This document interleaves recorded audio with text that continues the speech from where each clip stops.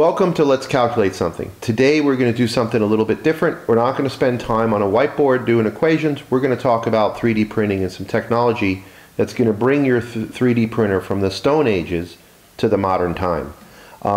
This is going to save you an incredible amount of time and make your 3D printing experience so much better. You'll see so many people get frustrated early with 3D printing. If they had this technology, people would get so much more done and so much more enjoyment. That's what we're going to help you with today.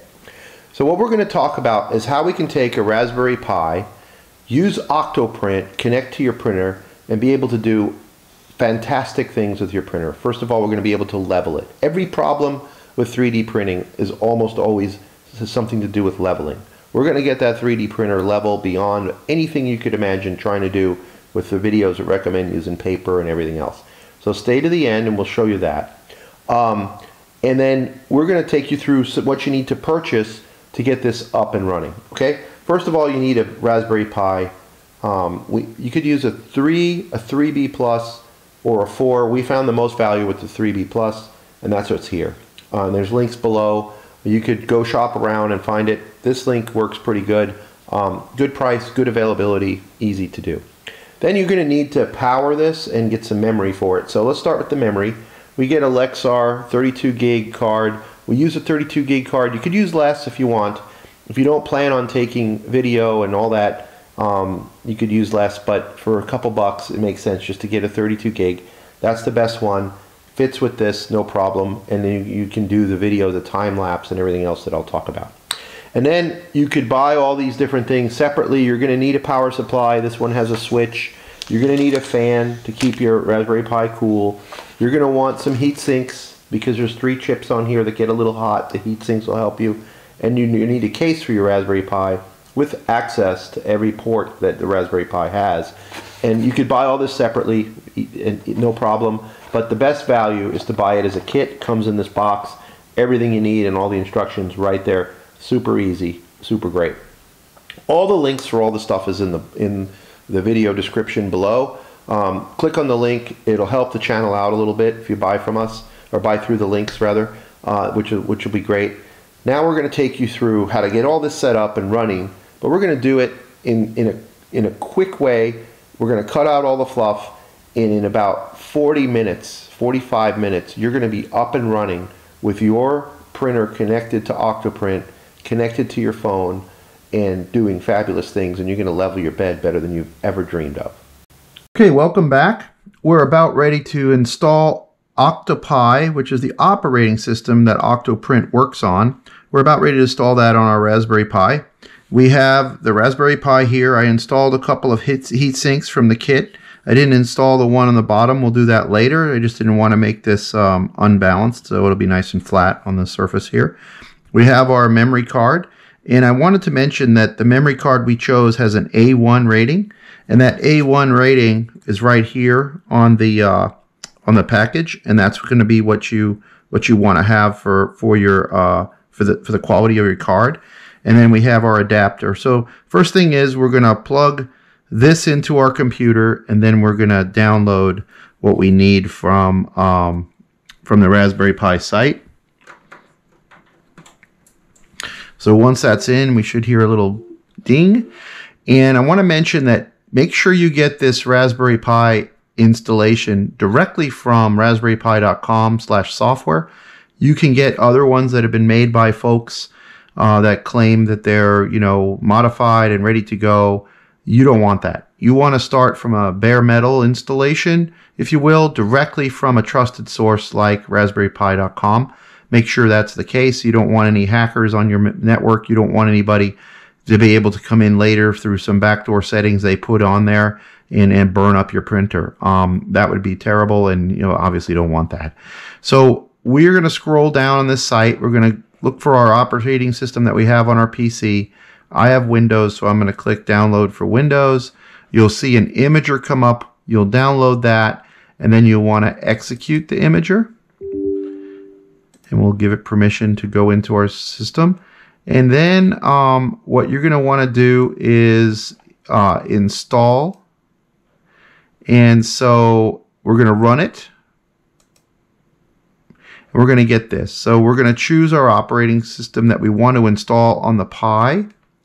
And for that, we are going to go to Other, Specific Purpose Operating Systems. We're going to go to the 3D printing section. And we're going to put in OctoPi. And we're going to select OctoPi. So we have that. And that's a stable version. They come out with new versions sometimes and they claim that they're unstable. You don't want one of those. You want to make sure you choose a stable one. You're going to pick your storage device, and that's our SD card. Remember, it's 32 gig, so that's the one we have. And then before we write, we're going to go to these settings. And so we're going to change a host name. We're going to set it. And I don't like Raspberry Pi Local because I have another one that I'm using. So I'm going to change that to OctoPi Local. I want to enable SSH because and password authentication. This will let us go in and work from the command line and make some changes, which we're going to need to do for the camera later. You want to change this default username and password. So for this one, I'm going to call it Let's Calculate. Let's Calculate. That'll be the name. And then you have to add a password. And then you want to configure your LAN. I had this in there before. Do a hidden. We'll just leave that exposed. That's okay. And then we don't want to show the password. So for this video, you can show it if you need it. Then you need to change your country. And this is a pain to scroll down, actually. Let's see if I can page down quickly. Oop, I don't want that one. No, I can't. I can use the arrow key. Use the arrow key and you can go pretty quick. We got to go to US for me.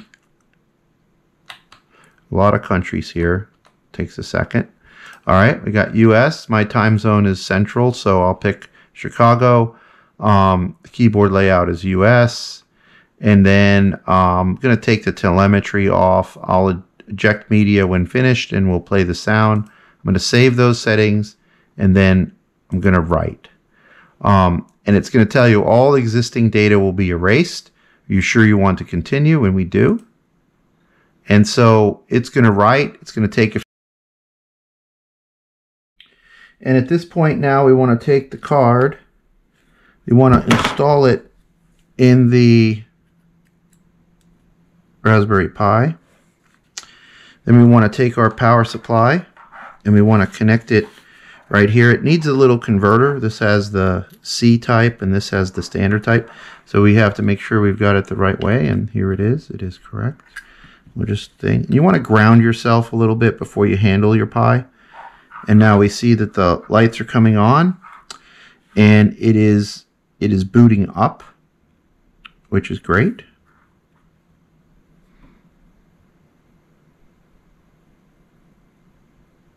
Give it a second here to boot up. Since it's the first time it's booting up, it takes a little bit longer. While we wait for it to boot up, I'll tell you about some of the parts of this. So you have your HDMI here. So if you want to connect this to a video, you can. This is a connection for your camera, and we'll use that later. Here's another connection for a display. This is your camera in, another display if you had a panel. This is your audio connection. Then over here you have your internet connection. And then you have 4 USB connections.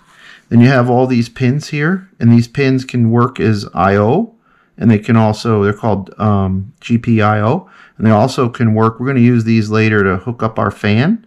There's a couple of pins here in the instructions that we got to hook up this fan. We're going to actually connect this directly to some of these pins, and that's going to power our fan. There's a 3 and a 5 volt on those pins. Okay, so now that this is all powered up, and I think it's probably okay, we're going to go into OctoPi, and we're going to try to connect to this wirelessly. So that'll be the next step. Okay, so our Raspberry Pi is booted up with OctoPrint, and now we're going to go through this tutorial here to walk through all the setup that's necessary. So to get to this, what we did is open up a new window and we type in octopi.local. If you recall, that's what we put into the name of our server. And so we're just going to start and go through this wizard, and it's pretty easy. So we're going to hit next here, and then do we want to restore from backup? We don't. This is a fresh install. I've typed this in already, and this is the name of my username for this one. I've got my passwords in there. We're going to create the account, and we're going to hit next. And then you have a mandatory step. You have to fill this out. We're going to have a host name. This is for internet connectivity, and we're just going to use Google's DNS server to get this set up, and then everything is enabled and ready to go. So we're going to hit next, and then we're just going to disable. We're going to disable anonymous tracking. I don't need anybody tracking what I'm doing with my Pi, so that's my choice. And then we're going to hit next. And then we're going to disable the blacklist processing. We don't really need that right now for this tutorial. You could read on it and change it if you want to. And then our printer profile, we want to name our printer. And we have an Ender S1 Pro. And we'll use that a unique identifier. So it's an Ender. We'll put S1 Pro here too.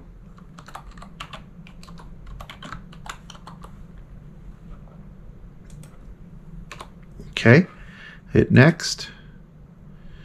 And there's some warnings here. You never want to leave your printer running completely unattended. So even though we can remotely monitor the printer, they don't recommend you do it, but it's nice to do from within your house. And so we're ready to go, and we're just going to finish. Okay, so we have this all connected. I don't have it physically connected to the printer yet, but it is connected to. It is running. Okay, so we are now up and ready to go. And now what we need to do is connect the Raspberry Pi to the printer. And so let me go do that, and we'll show you how we've got that set up in a second. What we have here is we have our printer, which is over here. This is our Ender S1 Pro. I have it connected with the USB cable, USB-C to the printer, then out of one of the USB ports on the Pi. We got our fan installed, which I'll go over in a minute. This is our case that we purchased with our kit. And it comes with a ribbon cable for a camera, which I installed, but I don't have the camera set up. That's going to be another video that we do. And then I have the power switch, which is fixed to the table, and that's all ready to go. So now all we have to do is power this on. You can see the fan that's fired up. You can see the LEDs are illuminated, and it's going.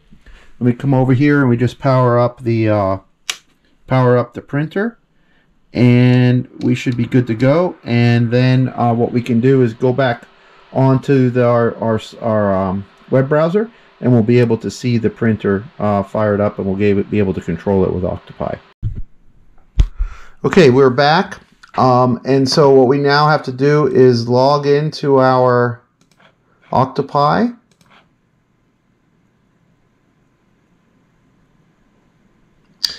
And we're logged in, and so now we can see everything. So we're connected. One thing we're going to want to do is go in and configure. I have some things already set up on here, so we'll ignore those. Well, we want to go in and configure a few things about our printer. And so the way we're going to do that is to come up to this wrench here. And we're going to go to the printer profiles. This is the printer, and we're going to edit the profile. So this is the name of the printer. I changed a few things. This is the print bed and build volume. This is for our particular printer. You get this off your printer specifications. Our Ender 3 Pro, Ender 3 S1 Pro is a 220 by 270. So you want to put that in. Want to make sure you got your axes set up. We use the default.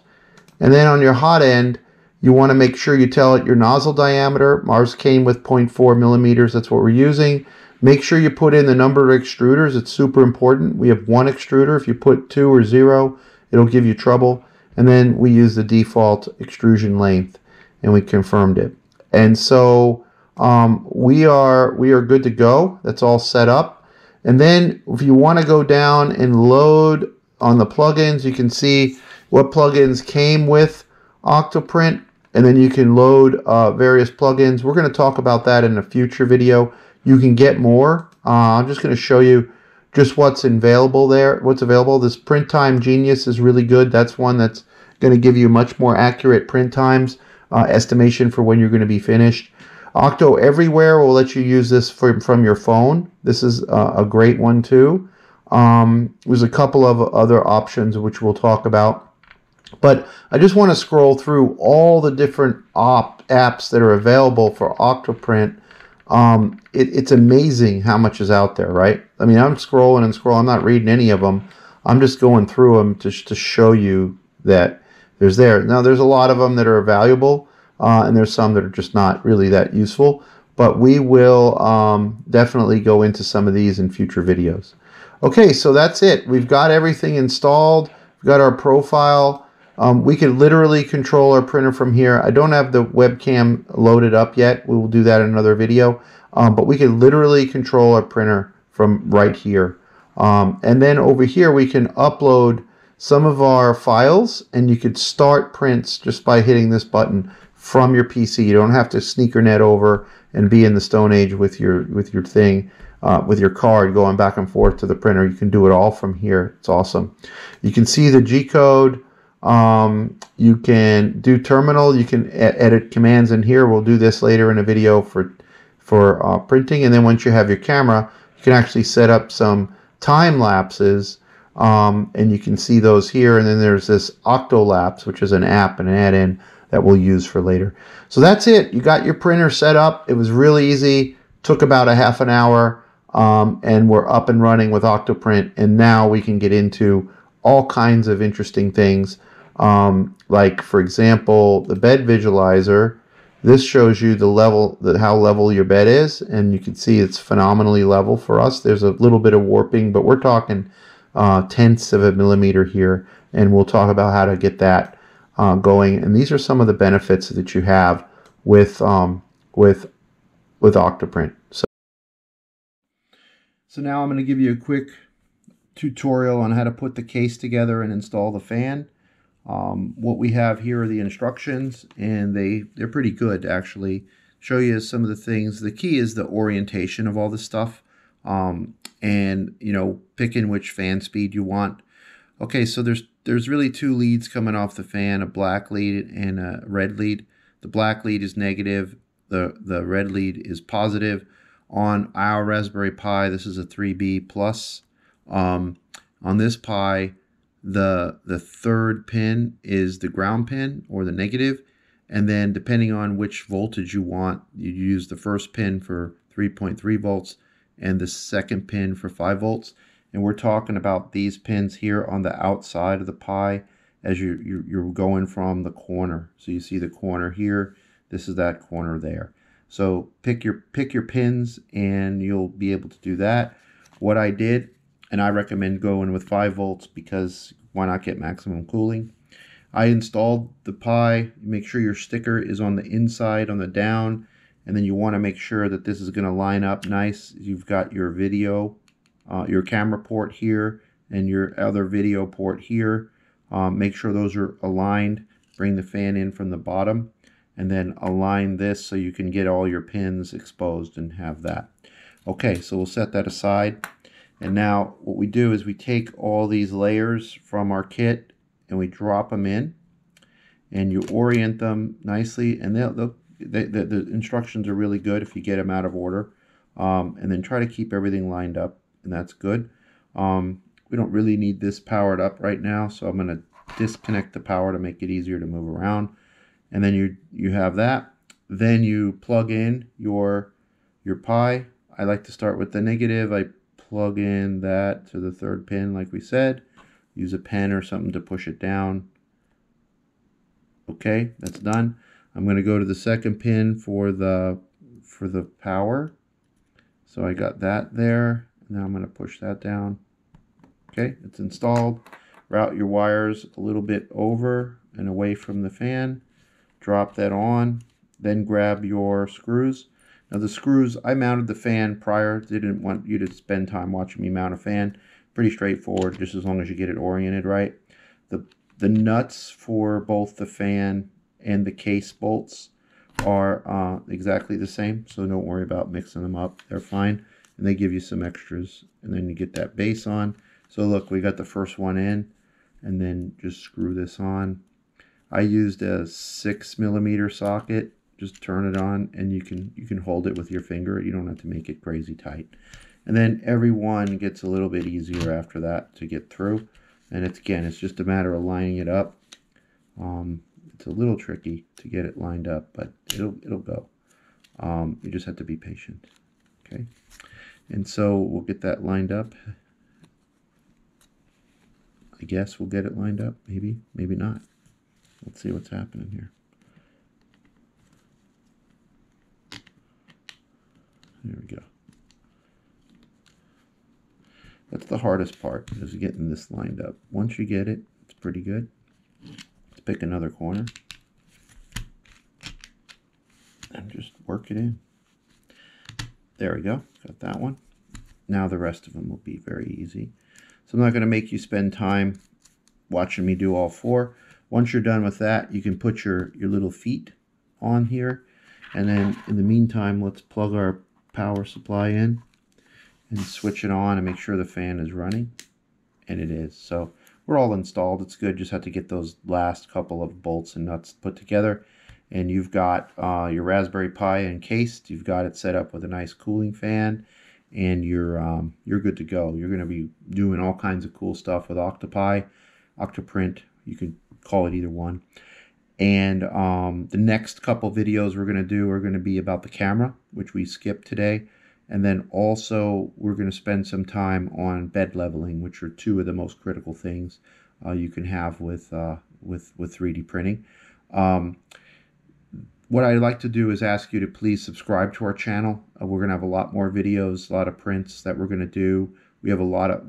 If you're interested in math, we have tons of math videos. And if you could like this video, if you got something out of it, that'd be helpful too. Give us some feedback in the comments, and we'll see you on the next video. Thanks.